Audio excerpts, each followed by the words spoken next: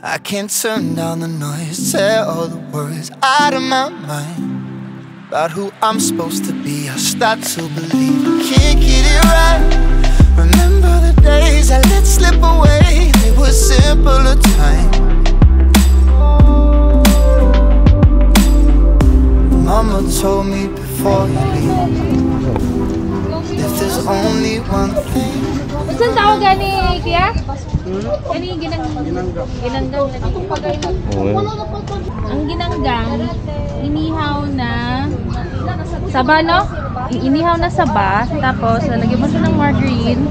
Paglagay mo ng margarine, lalagyan mo siya ng sugar. Diba? Only in Visayas places yan. Wala yan sa Manila. Meron yan sa Davao at saka dito. Cebu, ewan ko kung meron din.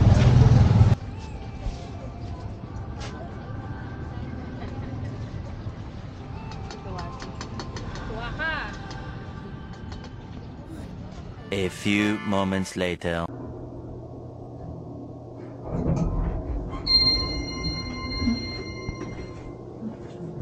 Time check. It's 4:36 AM and we are scooter gaming. Well, Angkas pala tayo kasi isa lang yung scooter natin. So, papunta tayong Camiguin via Balingoan Port. So, samahan nyo kami guys today. Tingnan natin kung ano yung ating magiging rota papuntang Camiguin. See ya! Bye!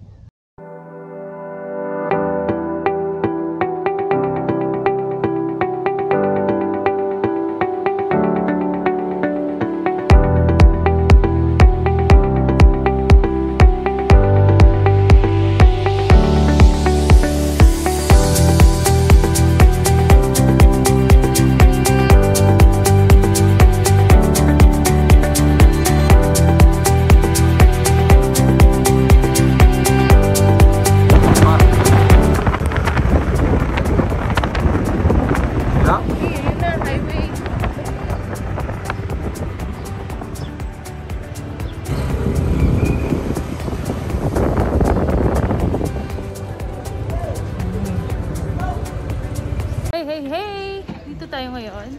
Camiguin, on our way. Medyo mainit. So guys, dumating tayo ngayon dito. Hindi na alam na kailangan pa na ng confirm booking. So eto na nga, napabook tayo bigla. And then after nun, magkaano na tayo. Diretso na tayo doon. Pero most likely, hindi tayo pwede mag-overnight stay. So nag-stay lang tayo for a while. So and then later afternoon, babalik din tayo. So ayan na. Good morning! Punta tayo ngayong Camiguin Island and galing tayo ng Cagayan De Oro. So, from the hotel, siguro mga 1 hour motorcycle ride. Sabi ni Kuya Google, 2 hours daw. Partida mga 1:45 pa nga daw. Pero nung minutor namin siya on an average of 80 to 100, umabot kami ng mga isang oras lang guys. So mabilis-bilis naman din siya. Tsaka maganda yung kalsada, no? Ngayon ko na naintindihan na maganda talaga pala daw yung kalsada dito sa Mindanao kasi yung usual highway nila, kung sakay tayo sa Manila, sakay tayo sa mga 2 lanes. Dito 3 lanes. Ang lawak pa. Sobrang lawak ng dimensions ng mga lanes nila. So masarap pagmotor. Scooter gaming tayo today. And guys, ito na. Papakita ko sa inyo. And then, yun nga, sasakay tayo dyan. Tapos, papunta dun sa kabilang island. Which is the Camiguin Island. So anyways, ang excited ako makita yung sandbar. Tapos, shoutout kay Kuya! Si Kuya shoutout. Siya ang nag-check ng aming terminal. Mga pasaway kami dito kami sa labas. Pero dahil pinapakita ko kasi sa inyo yung view. Ito yung view niya guys. So more or less, excited ulit tayo makalanghap ng dagat. A few moments later. March, we're here. So on the way, na-park na namin yung motor sa baba. Tapos ngayon nandito naman tayo sa taas.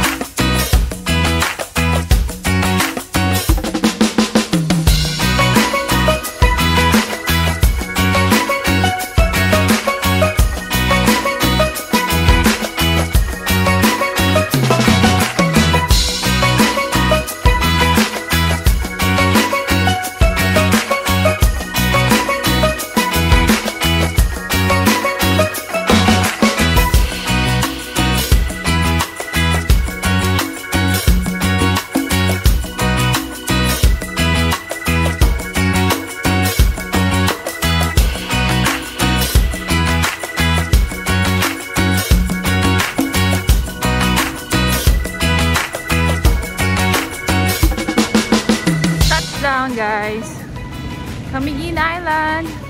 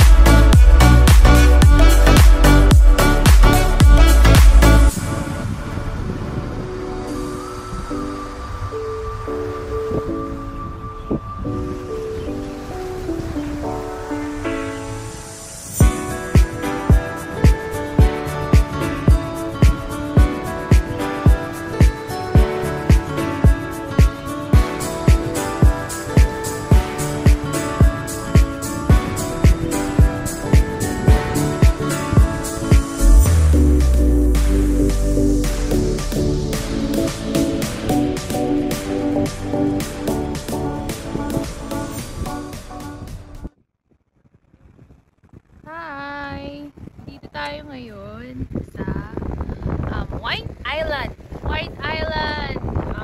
Dito sa Camiguin Island. Bale, parang sandbar siya. Tapos nasa tabi ng Camiguin Island. So, sobrang ganda talaga niya. As in, super virgin place. So guys, ang ganda. Sobra. Sobrang ganda. So, galing kami sa port.